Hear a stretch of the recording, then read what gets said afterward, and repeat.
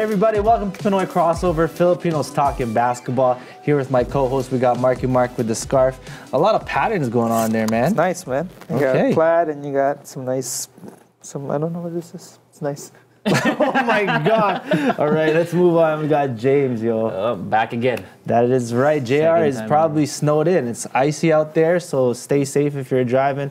But let's talk about basketball. The NBA All-Star reserves have been named. So I'll just say their names out loud. We'll start with the West, and then let me hear your thoughts, okay? We got Anthony Davis, Russell Westbrook, Nikola Jokic, Klay Thompson, Karl Anthony Towns, LaMarcus Aldridge, and Damian Lillard. Do you agree with the reserves, or is there any people that you wish were on the reserve list? Let's start with... For the West? Yeah, for West. Let's go start with you, James. I don't know about Karl Anthony Towns. I think it should be Donovan Mitchell, because what he did last year with Utah Jazz is something different that So I think it should be Donovan Mitchell or even Gobert, just to have someone to participate in the Western All-Star for Utah Jazz. So, yeah. You like the Utah, huh? I agree in that. It's so hard in the West just because there's so many talented teams. And I mean, the fact that every team is so close in the playoffs, they're all just between 1 or 1.5 games behind each other. Yeah, exactly. You can have a week where you lose 2 games, 3 games in a row, and you're all of a sudden out of the playoffs. So it's really hard to predict. But I mean, Davis is having an amazing season. Jokic should have been a starter, so first of all, so he shouldn't even be in the reserve conversation. Lillard, I think so as well. McCollum could have been there too. It's a close call between the two. So hard with the West. It's hard to pick. Like, who do you take out? I mean, even on the Spurs, like it could have been either DeRozan or LaMarcus, one or the other. You could have taken in Utah. You could have had Donovan or Gobert. But they should have had one at least player from Utah Jazz who's playing well, and I would have been okay if it was Donovan. But I like Gobert just because he's more consistent this season. I would have liked to see him there. He's been there for a while too for Utah Jazz. So. I would have loved to see him there. The only thing that's, even though I'm a big Warriors fan, maybe to me Klay was kind of a questionable one.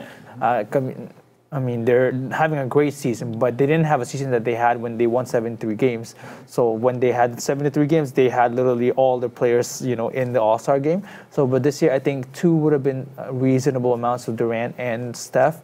So I would have been okay if Klay was not in there, and you would have had. Don't you think that's hard because he kind of beat the most 3 points in the season? The game? It's tough, but it's just that you got to look at how deep the West is. The West is just the West is so deep, and you needed to at least have one Jazz player that was in there. I mean, you could have argued at least one more Denver player could have been there. I mean, Jamal Murray's having a great season. Exactly. So that's because Warriors and then the Denver's right against each other. So why not have 2 players? Because the Warriors had 2 players. And then why not also Denver, because they're having a great season too. So you would have been okay if you would have substituted Klay for someone else, and then you would have substituted Karl because of the record they have right now. So, Okay, let's move on to the East. Ooh, we got a Raptor in here, obviously. We got Bradley Beal, Blake Griffin, Kyle Lowry, Chris Middleton, Victor Oladipo, Ben Simmons, and Nikola Vucevic. You agree with everything, or do you wish someone was on the reserves that wasn't named? No, I mean, there's probably going to be somebody now that has to replace Victor Oladipo. Sorry to hear about his injury. So that for sure, we're going to need another player in there. It's all a matter of who's going to be chosen for that spot. And it's kind of tough because in the West, there's a lot of talent, but in the East, it's pretty much dog eat dog. John Wall could have he was having a good season before he was having the injury. But I would say a Raptor, but just because I'm biased about the Raptors. Just because there's Raptors here, right? Just the jersey. I mean, Ibaka's having a great season, and Siakam is just having. Both of them are having such a great season, and you can't just deny the fact that most improved player could be Siakam. He's the top, and he's a big part of why they are, because a lot of players have missed time. Like Lowry, Kawhi has missed a lot of time. And it's been injury plagued for a lot of their bigs as well and their guards. And he's been the most consistent. So if I were to choose Willie Siakam, could have been that replacement for Oladipo. And do you agree with that, or is there someone else coming to your mind? For me, I want to replace Vucevic. Okay. For the last 4 or 5 years, Orlando is But he's been so consistent. Yeah, that's the thing about him. He's really good. Yeah. But this team is really irrelevant. Yeah. You like he could be the best player in the worst team. But it's basically the same as if Davis is doing, he's putting up monster stats, that makes sense. consistent stats, and then but then they're not going anywhere. Would you switch with Vucevic? But I'd rather have D'Angelo over Vucevic. For sure, they're D'Angelo. 6 and they're for some reason this is D'Angelo coming out party. So it's either him or Siakam or Derrick Rose for MIP, so most improved player. But who knows? Who knows? Because with right now everything with every award is a tight race for everything right now. So I would say D'Angelo because of what he did to Brooklyn. Yeah, Brooklyn is relevant now, way after the Boston trade. So right now, I would say D'Angelo. D'Angelo is deserving too. I agree with that.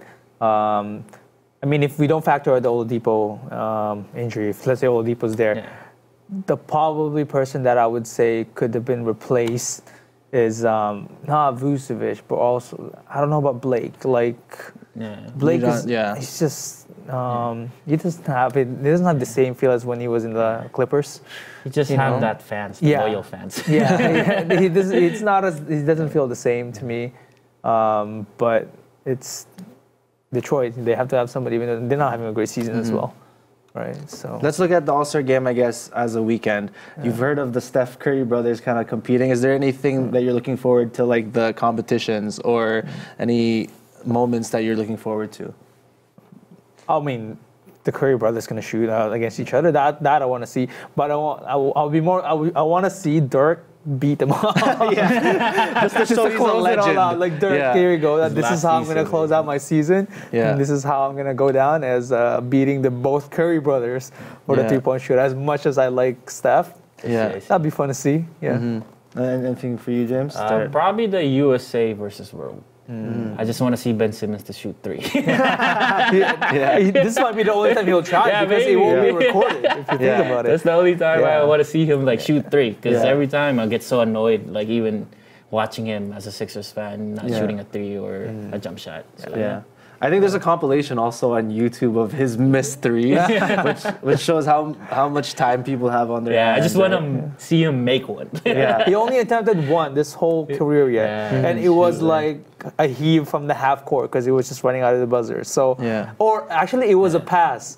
It was an alley-oop pass, but it hit the rim, so they counted it as a three-pointer. So that was the only three that he actually attempted, which was an alley-oop pass and accidentally hit the rim. At least he sticks with his strengths, right? Hey. That's going to be interesting, though. I think with the World versus U.S., just because of the fact that the World team now is very talented. Like Simmons is in there, Markkanen's going to be in there too. A lot of Luka Doncic is going to be there too. So that's some interesting international players compared to the 20 US. years ago, you won't see that. No. This is a different game. It's growing now. Before it was sophomore versus rookie.